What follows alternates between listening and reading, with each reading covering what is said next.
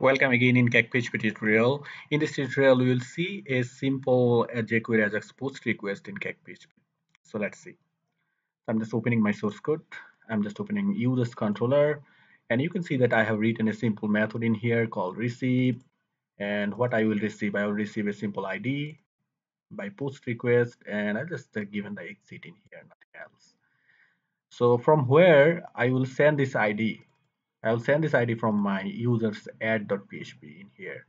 So I'm just writing here a simple ID for my this submit button, or you can do anything in here. It's just an example, nothing else. So this is the button, and I'm just going to take a simple ID in here. ID.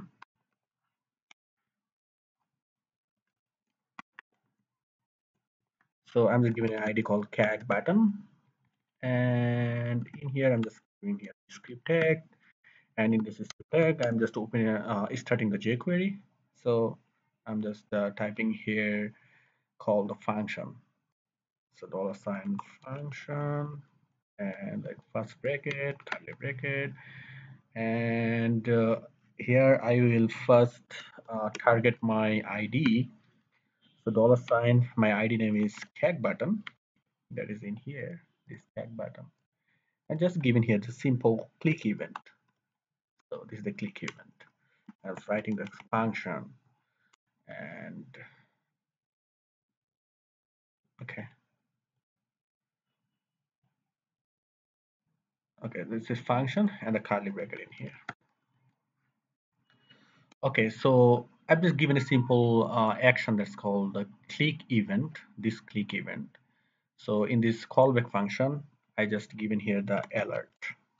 So at first I want to check that my jQuery is working or not. So if after click on this button, if I see the hello method and the hello message, that means that my jQuery is working fine. So I'm just going in here, reload my page, and just click on here. So you can see the hello. So that means my jQuery is working fine. So next thing that I will do, I'll just use a simple jQuery Ajax method for sending a post request. I'm just typing a $sign and dot post and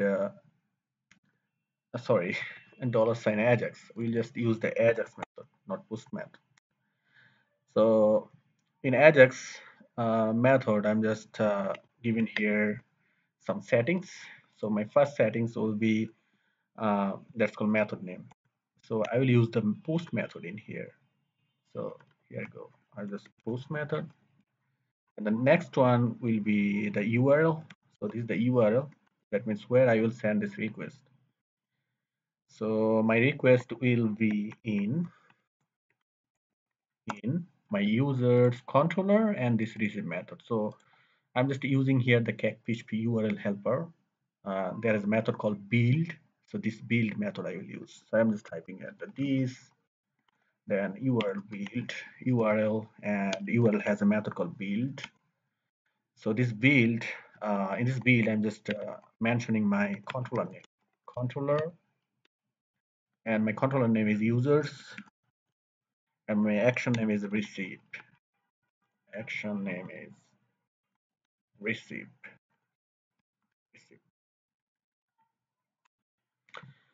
Okay, the same next thing that I will do, I will just give here the data, that which data or what types of data I want to send, which data I want to send. So I will send ID, a simple ID, just a static ID. I've given an ID value 10. So you can say that why I'm not sending this from data.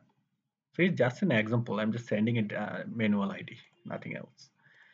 So data, this ID I will receive from when I will send it from here. That means from this view, I'll receive it in my controller.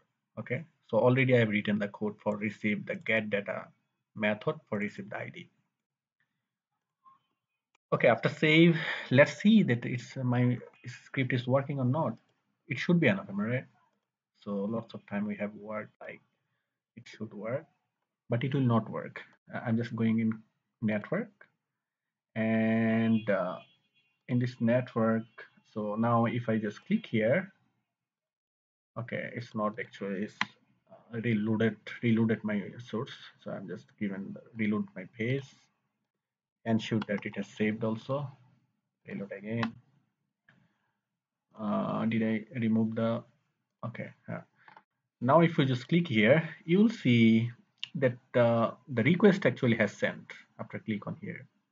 But you see that the status is 403, that's called forbidden. If you just click in here, you will see the preview that CSRF token actually mismatch, like something like that, or missing. So in headers, we have to send CSRF tokens, okay, in headers. So I will send the CSRF token. So let's go in here. So before that, let's see that where is our CSRF token.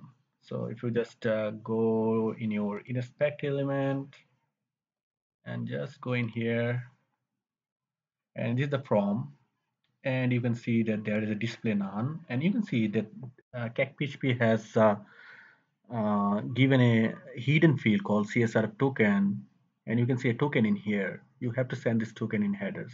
This you have to get first grab it and send it in headers. So then the problem will be solved.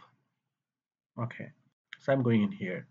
So another thing is you have to check that your CSRF token is enabled.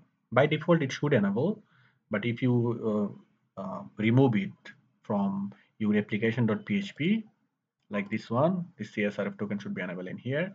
So if you remove it, or you are not seeing your CSRF token in here, you should add this CSRF token. Okay, so let's go in here. So I'm just going and sending another setting called headers. So I'm just adding the headers in here, headers. And in headers, I will send the CSRF token. So the attribute is CSRF x CSRF and this token. This is the word I think, token. Okay. And then we can do, we can just directly receive grab this name from here and take this value. It is a value, so we need this value. So by jQuery we can easily take this. Okay, for example, I have just write the dollar sign, and I will just give a single quote in here, and here we can target the name and equal, and here we can give the name. What is the name? Name is CSRF token. Okay, this is the name. So just put it in here, and then I just take the val. So by val method, I've just given this. I've just taken this value. So after save, if you just go in here again and just reload your page again. Okay.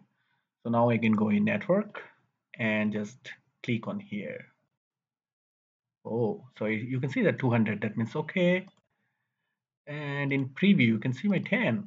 So I have sent actually 10. This 10 received by this get data. So I have just used here like send this headers XHR token like this way. You can also follow another way like CakePHP has mentioned in their documentation. In middleware, in this middleware they have mentioned another two way, like this way and this way. This is also the same thing. You have to just copy this line. They actually just receive the CSRF token or put the CSRF token in meta tag. So if you have to put it in your layout. So when you will put it in your layout, example, let's give an example. Okay, in CakePHP according by this example. Okay, so I'm just going in my default.php. Oh, here you can see I already given this. Okay, okay. So if you, it may you are concerning this, it's working or not. Just remove it at first and see again that it's work or not. I'm going in here. So click in here. So you can see it's still working. Okay. So they have actually just here that you can use this in meta tag. You actually put it in meta tag.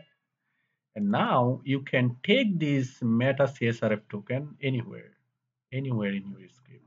For example, in add, now you can use this meta tag attribute content, this one. Okay, so by this meta, I've just taken it from meta and name CSRF token attribute content, the same thing. I just save it and just go in here, reload again. Okay, you can see network, I'm in network, and I was sending. Oh, you are seeing the 403. What's the reason? Let's see again. So meta name CSRF token, I think it's not saved this one. Let's save this one first. Let's check that I have used this HTML meta, and also you can check that it has saved in your meta tag. So you should see in your meta tag. So in head tag, so where it is? So you're not seeing, we are not seeing the meta tag. Why? I'm just reload again. See again. So now you are seeing, okay? So now it should work. So I'm just save again, go again, save again, everything is same. Go again and just go in network. Now it will work perfectly. I'm sending, so you can see that you are seeing this 200. 200, that means okay. And this is the value that is actually grabbed by this method by get that. So this is a simple example that how you can send a jQuery push request in CakePHP. In next tutorial, we will see an application that how we can use how we can apply push request for dependency select box for dependent select box. So let's see the next tutorial. Thank you for watching this tutorial.